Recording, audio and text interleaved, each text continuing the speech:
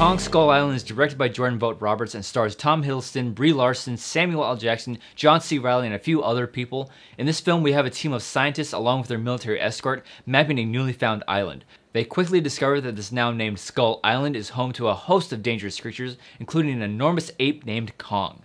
Now, normally what I do is I give the positives of the movie, then I tell you what I don't like about it, but I'm going to do the opposite for this because this film was pretty disappointing. By far, this movie's biggest flaw is its lack of interesting characters, and when you have a cast full of talent like this movie has, the only thing at fault is really the writing.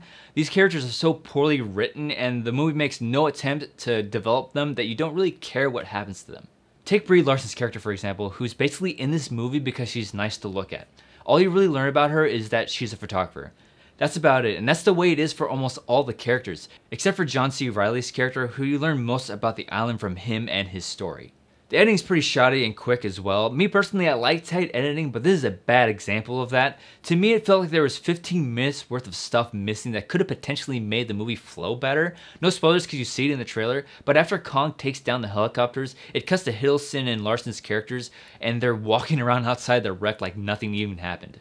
It was cuts like that that really bothered me. It would have benefited the story had they showed them struggling with the crash, but the film was so quick to move on to the next thing that there was no time to reflect or engage with the characters, and it did that all the time. There's a scene where somebody gets swept away by a killer bird, and literally the next line is, he's gone, let's go. Even though this was a bit of a letdown, it still has some redeeming qualities. When Kong is on screen doing his thing, it's actually pretty cool to watch.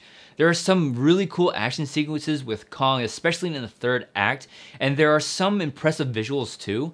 There are a few shots of Kong with the sun behind him that I thought were done pretty well. If this movie was more focused on Kong and less on the humans, I think it would have been better because like I said, when Kong is on screen, he's great.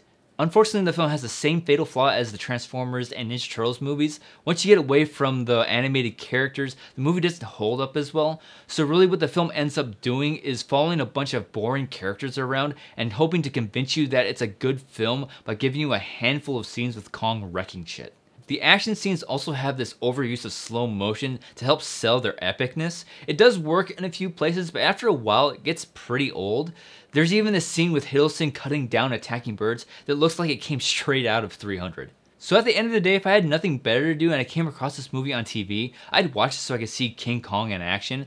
But the poor writing and the hollow characters really dragged this film down. And really this movie only exists so that there could be a shared cinematic universe where King Kong and Godzilla can eventually fight. So I'm giving Kong Skull Island 2.5 out of 5 stars.